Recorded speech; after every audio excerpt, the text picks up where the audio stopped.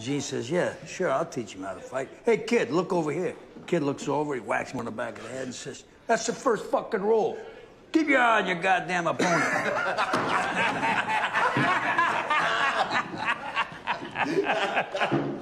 Hey, what's up, fellas? Look, you toads seem like the coolest guys in this place, so I was thinking, you know, like we should get to know each other. What? Let's pick a topic, and then everyone goes around in a circle and says their feelings on that topic. Let's start with, I don't know. Let's each say something that we're grateful for that black people have contributed to American culture. Is this dude joking right now? No. Hey, look, I'll go first. I'm grateful that black people gave us rock and roll music.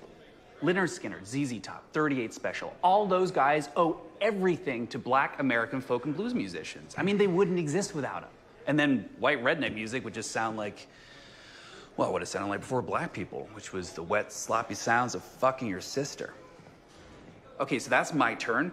Which one of you dumb sister fucking tiki torch carrying sloths from the Goonies looking pieces of shit wants to go next? Who the fuck are you? You're first? Cool. Okay, wait, no, let me guess. Your favorite contribution to black American culture was all the black guys who fucked your mom in the ass while you watched from the closet jerking off. You